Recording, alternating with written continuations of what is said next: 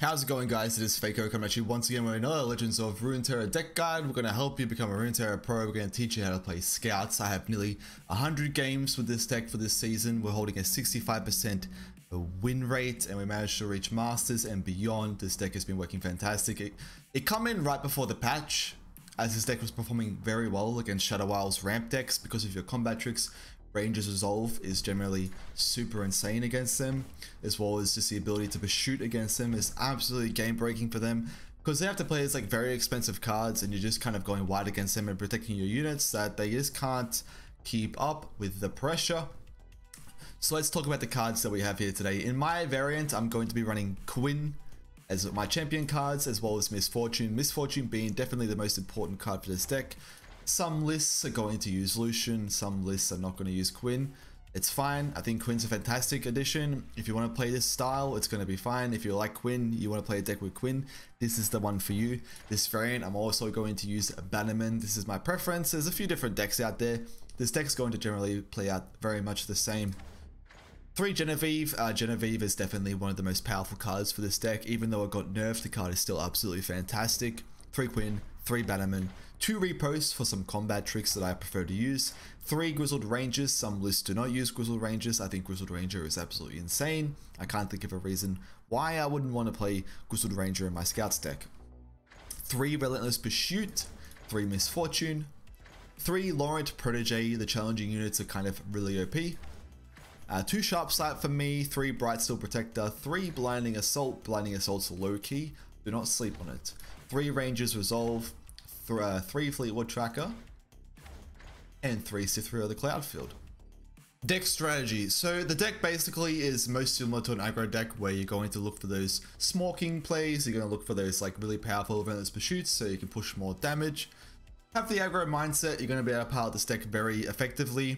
The thing is, it's all through board state, so it's very important that you look for those like very favorable trades, very good combat trick situations, like Ranger's Resolve against your opponent's removal, as well as Bright Steel Protector, being able to protect your units, even sometimes on your opponent's off-turn. Quick tip, depending if they're a type of deck that has removal to your Miss Fortune and they don't do it immediately, you punish them by playing your Bright Steel Protector over your MF, and you can protect it in a lot of situations where your opponent was kind of going to play some, pardon me, they're going to play some stuff and then remove Miss Fortune, but they didn't do it straight away, so now you get to protect it with barrier, and then maybe you draw into some more combat tricks.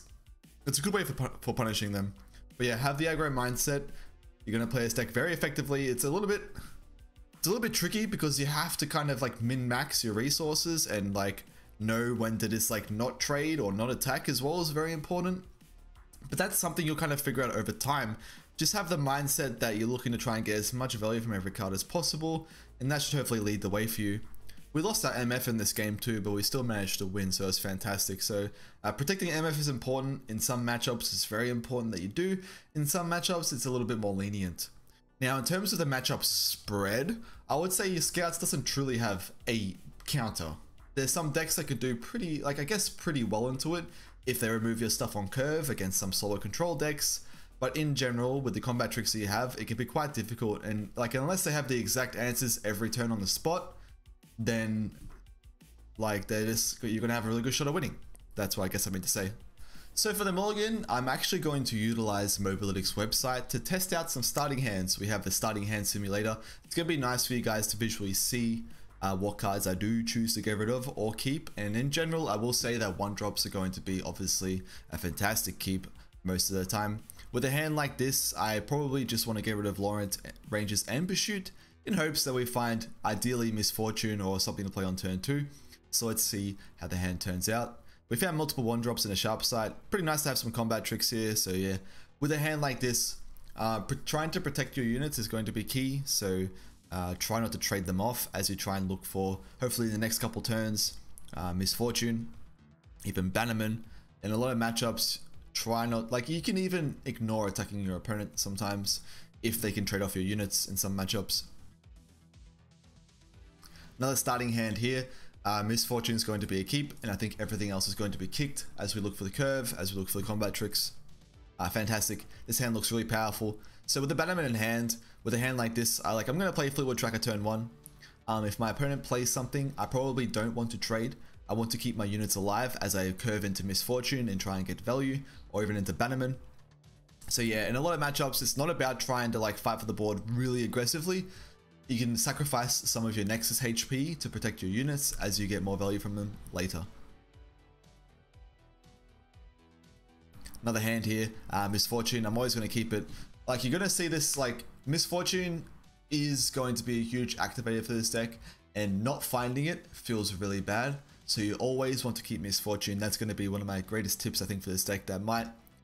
It might not be as well known for a lot of people, because, like, obviously we want to find that one drop and stuff, but what you really want to find in this deck is Miss Fortune, and you're going to have a pretty good chance of finding a 1 or a 2 drop. So there we go. This hand looks like we found double Miss Fortune. That's, you know, it feels bad, but at least we have 1, which is really important. Again, with this hand, we play Fleetwood Tracker turn 1. We'll avoid trying to trade off our units. We'll get the free damage if we can, if our opponent doesn't play anything. But yeah, protect your units, get the Miss Fortune, get the value from the Fleetwood Tracker, and then go from there. Another hand here, pretty easy mulligan. I'd say with this kind of hand, I might keep the Bannerman. We've got the Fleetwood Tracker into Protector turn 2. If we're attacking evens, that's fantastic. Protect our units. Trade off your units if we can. Get the Bannerman. Just 1 Bannerman, don't keep 2. Another unit here, so that's pretty fantastic. But yeah, you can see it's pretty simple. Try and look for the curve. Miss Fortune is going to be a keep 100% of the time. That's just my personal opinion. People might beg to differ. I think Miss Fortune is insane for this deck.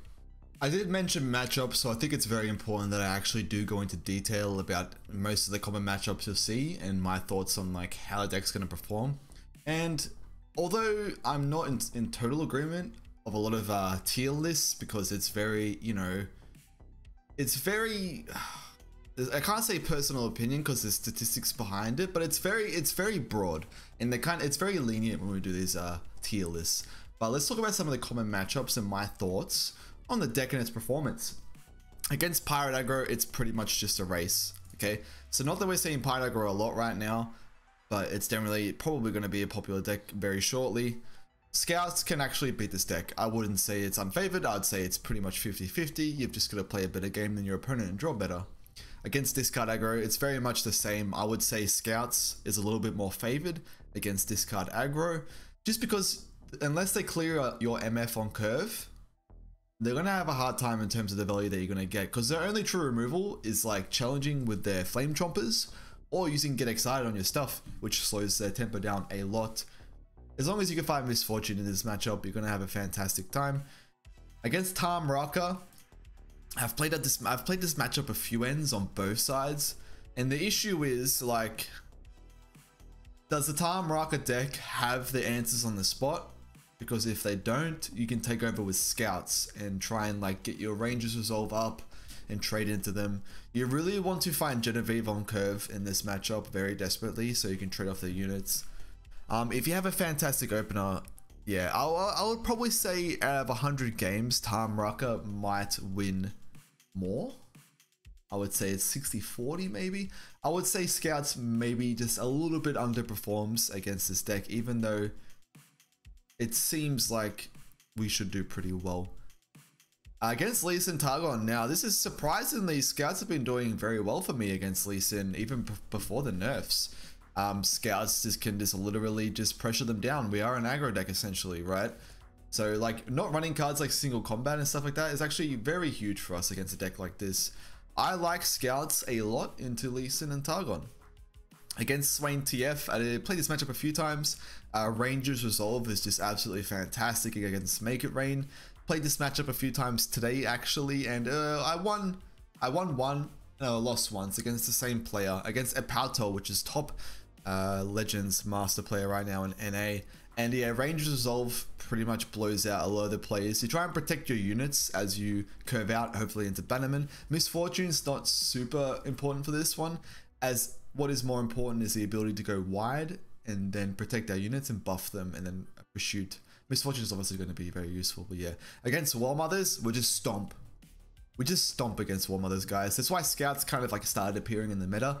Our ability to Rangers Resolve, their Avalanche, and their Withering Whales, and their Vile Feast and Grasp Ranger's Resolve, this blows out this deck completely, and then so does Relentless Pursuit the rally against them as they try and play his very expensive cards and you go wide. Yeah, in general you should be super favored against War Mother. Just yeah, there's not much else to say. Should be the same against Asol Ramp as well. I would say maybe the Asol Ramp is a little bit more favored because like we're countering the removal from War Mothers, but this deck doesn't really just run removal, right?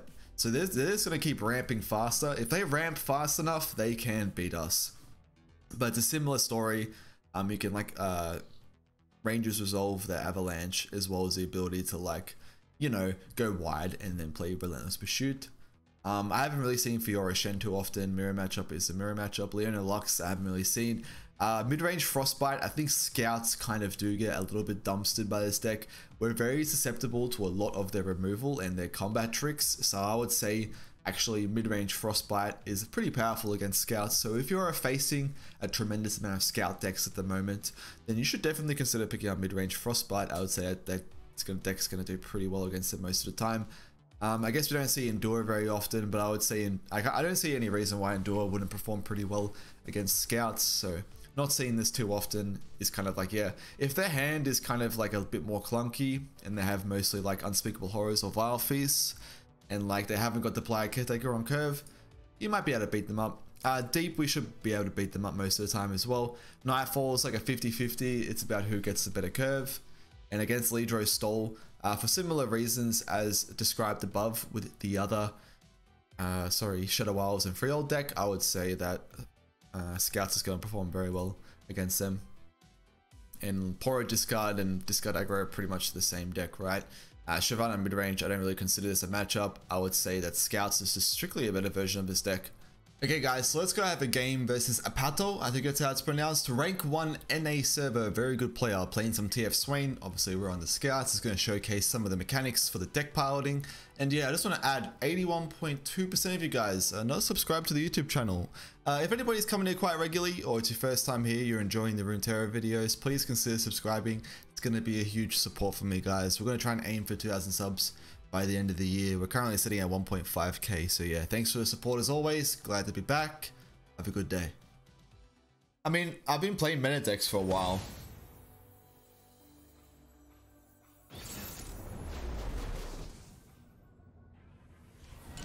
It's not uncommon to see me playing meta decks.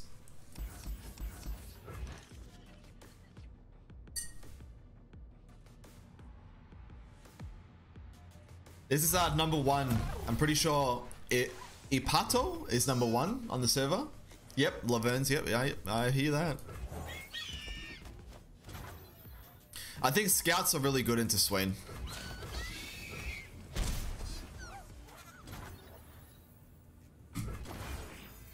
Fakey also made meta decks. I guess you could say that. Oh, a good example of a Blinding Assault play. This turn, you don't play Blinding Assault. You don't play Blinding Assault here. You chill and you pass. Because your opponent has Make It Rain. Now we can play it.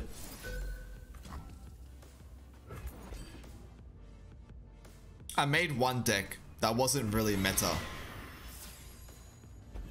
It did get popular though.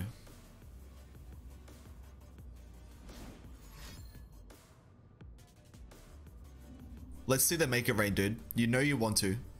You can't deny this Make It Rain. It looks so spectacular.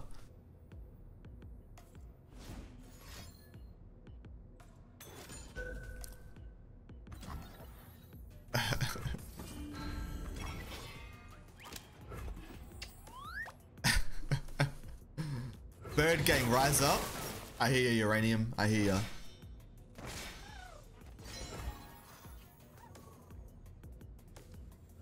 We definitely want to scout.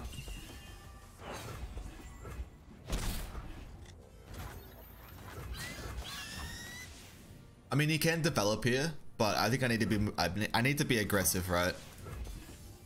As I said earlier, in some games you can pass, in other matchups you can't pass. What would suck is like an immediate Make It Rain opener. I need to play Bannerman. Let me play Bannerman. Don't play Make It Rain. Let me Bannerman.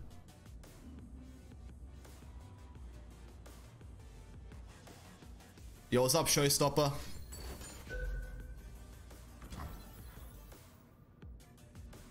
I can fully greed out here. I can like to the next level greed out.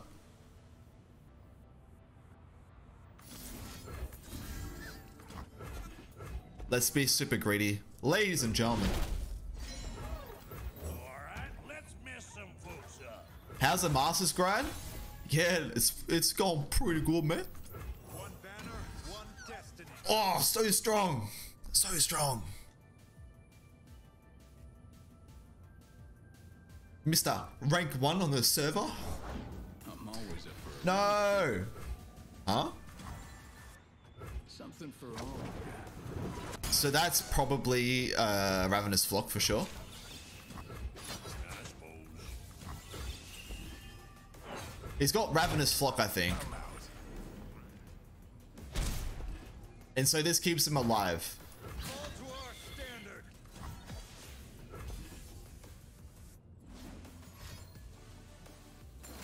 He's still in a pretty bad spot though.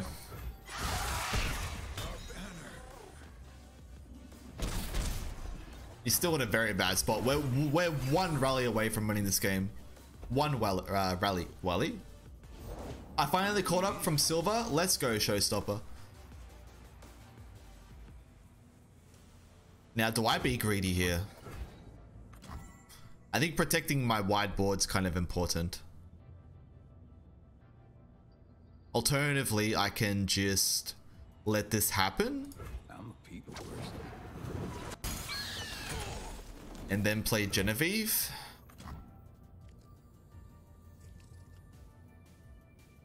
I'll defend these forests to the end. Shit! House Spider! No! House Spider! That's gonna cuck me a little bit.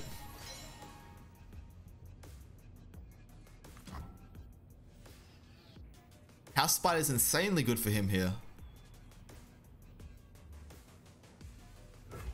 How do I win this game? I need to like multiple rally against him. Still alive. And hopefully no Arachnoid Sentry. Dude, he's actually insane. Here we go.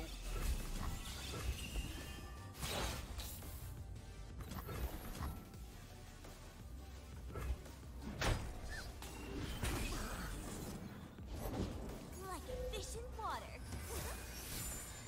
Like, where's Miss Fortune?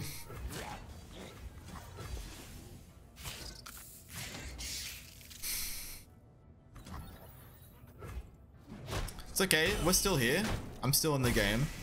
It is losable from this position though. It is losable. It is very much losable from this position.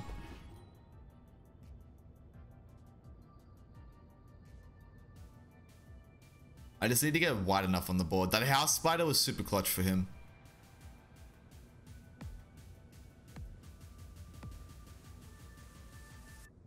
Have I played Miss Fortune this game? No, I have not. Let's do this.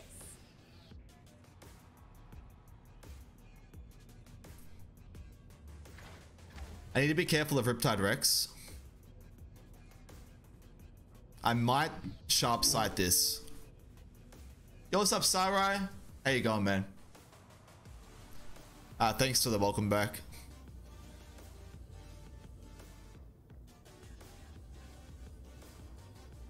So we're going to sharp sight with the 3-2 here, I think.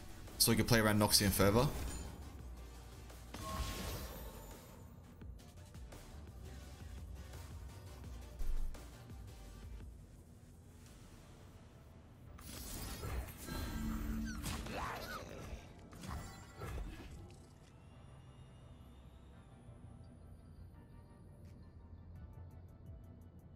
I just need to go wide enough, boys.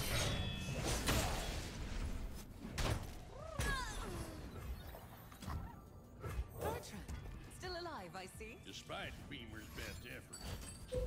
Yes, dude. Oh, that's Pog. I played the Grizzled Ranger in case he had Make It Rain to make his Noxian Guillotine worse.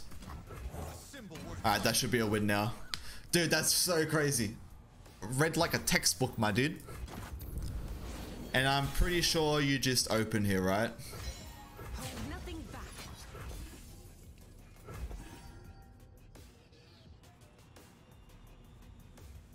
Yeah, that Grizzled Ranger play was nuts. I don't think there's a way for him to survive here. I am now rank 1. Easy. Have you tried this deck with Lucian? I have not, although I have seen that version. Bro, I am actually peaking, dude. This is the highest LP for the season. How was your break, fam? It was really good. It was very, very necessary. I'm also going to catch up with my mother in a couple of days, so I'm pretty excited for that. You're a genius. Yeah, I think if anybody did notice what I did there was that he had the Noxian Guillotine activated. I realized he was probably going to have Make It Rain in hand so we can get some value by getting my Genevieve. I played Grizzled Ranger on purpose, strictly to make his Make It Rain possibly be really bad, which it ended up being literally the worst for him. And then I was able to get the unit from Grizzled Ranger to stay wider on the board and then play Batman afterwards, and that wrapped up the game. Like, even if it hit Genevieve, if it hits the Grizzled Ranger as well as the other units, then it gets really worse for him. So that was really good.